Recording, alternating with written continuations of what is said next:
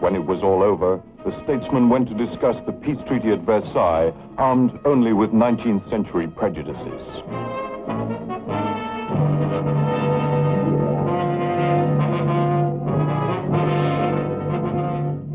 The idealism of President Woodrow Wilson would soon be shattered by the harsh practicalities of his European partners. They were determined that never again would the Germans have the opportunity of ravaging France.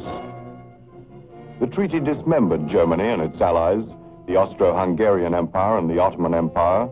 These large and powerful states were to be broken up so that the various ethnic groups they contained would have their own separate countries.